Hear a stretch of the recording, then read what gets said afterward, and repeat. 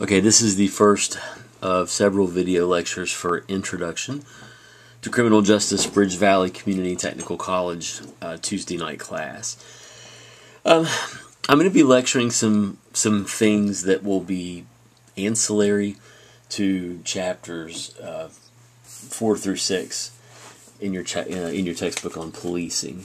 So we've already talked about chapter 5. I want to lecture chapter 6 here in these videos because I think this is a little more technical, and the more interesting stuff for class I'd like to save for the following week. Not this week, which is spring break, but the following week.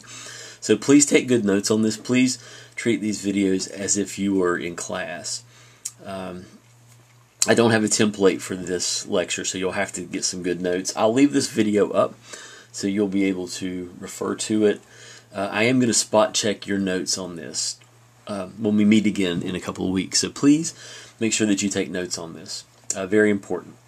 Okay, policing issues and challenges. This goes along with chapter 6 in your textbook. The police at times should maintain a relationship with the public that gives reality to the historic tradition that the police are the public and that the public are the police. There are several issues confronting contemporary policing in our country, and we're going to go through each of these issues and challenges that are faced by police officers and administrators. I know in this class there are more than several of you who want to be police officers, and I think this chapter specifically for you all is really, really important. We're going to talk about police personality and culture. We're going to talk about corruption and integrity, the dangers of police work, police use of force, racial profiling, police civil liability, and also policing in a multicultural society. So these are the major issues and challenges that face police officers today. Let's start with police personality and culture. Police officers learn what is considered appropriate police behavior from other police officers, typically from those officers who have been working in the field for some time. Hopefully not so much from the media and from television and movies. Through this process of what's called informal socialization, they learn to become what is called streetwise. Over time, officers will develop what's called the police working personality. Now, there is some debate as to whether the police personality is something that exists and attracts a certain type of individual, or if the individual develops his or her police personality in response to the demands of being a police officer. And we'll talk a little bit more about that as we go. So what is personality, first of all? We all have personality, or personality features. So when we're asking the question, what is personality, whether we want to be police officers or not, regardless of what aspect of the criminal justice system you want to work within, you have a personality. We're talking about the characteristics or attributes that make you unique. So if you want a nice tidy definition of personality, we're talking about an individual's characteristic pattern of thinking, feeling, and acting. Personality features are generally stable over time. They're consistent for the most part. We all have ways that we tend to think about certain things. Some of us may think more optimistically about things, others may be more pessimistically. Some of us are prone to feeling anger or upset over certain things. Others of us may be more prone to feeling happiness or joy. And then acting or behaviors. We tend to behave in very specific ways based on our environments, based on our previous experiences, etc. And all of these things make up our personality. Personality traits, these are enduring patterns of perceiving, relating to, and thinking about the environment and oneself that is shown in a wide range of social and personal contexts.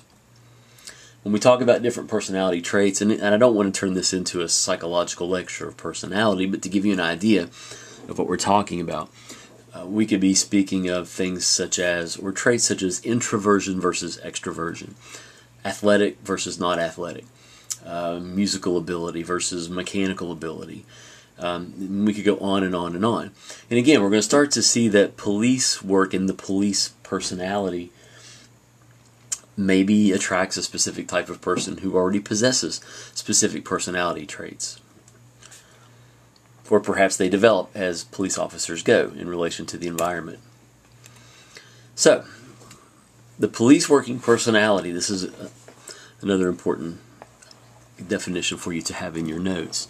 All aspects of the traditional values and patterns of behavior evidenced by police officers who have been effectively socialized into the police subculture. Characteristics of the police personality often extend into the personal lives of law enforcement officers as well. So there's also research that suggests that regardless of whether this police personality, quote unquote, is learned or whether it attracts a specific type of person to the field, often that police personality type kind of spills over or bleeds over into their personal lives as well. And there are reasons for that we can discuss in class and somewhat on this video lecture series as well. So, we have different components of police personality. You don't really necessarily have to know what all of these mean as far as having a definition in your notes. But these are general features or personality traits, if you will, that a lot of police officers either have or develop.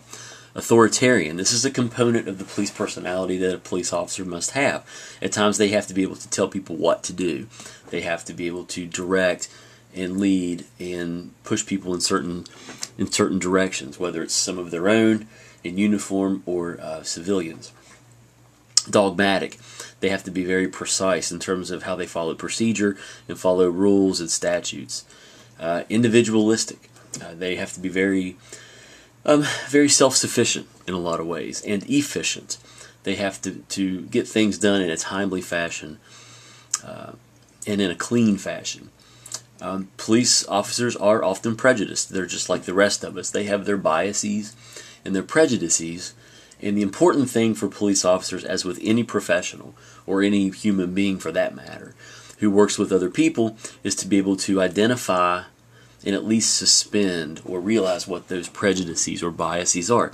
Police officers get, I think, a lot of negative press, and I think they get a bad rap for being prejudiced against certain types of people. We hear a lot about racial profiling, which we'll talk about later and toward the end of these video lecture series. But police officers have the same prejudices and biases often that the rest of us have.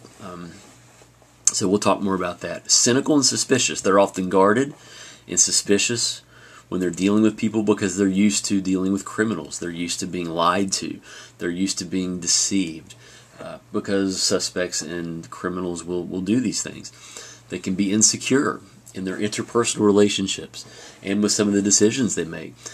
Police officers have to be honorable. They're often in situations where it is pressed upon them to do the right thing and to follow rules and procedures without much oversight or overhead, if you will. They tend to be more conservative with their political views and ideologies. They tend to be hostile at times, and again, working with suspects and with criminals and with people who are often not trying to abide by the rules or laws of society, you can see how this personality trait may develop.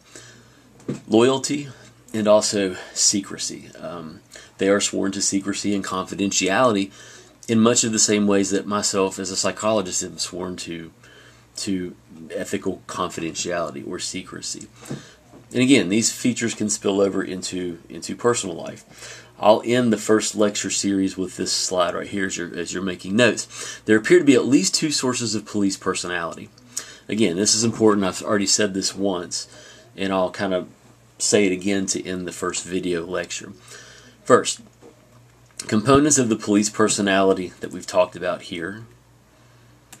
Components of the police personality already exist, and it simply draws some people into police work. I've heard a lot of experts in criminal justice say, well, you get a certain type of person. I hear it with correctional officers and that kind of work as well. You get a certain kind of person who wants to do this. A person who's conservative, they're macho, they're very loyal, they're hardworking, they abide by the rules, but they also have issues with control, and so forth and so forth. Maybe, maybe not. The second source of the police personality. Aspects of the police personality, again, can be attributed to socialization into the police subculture. So anybody who goes into police work, some may be more passive, some may be more aggressive, and research shows that there are some individuals who go into police work who tend to be more passive, more aggressive, and not as controlling in interpersonal relationships. But by virtue of working as a police officer and working in the field, they adapt these personality traits for survival, if nothing else, professional survival. We'll call that the end of this first part. Thanks.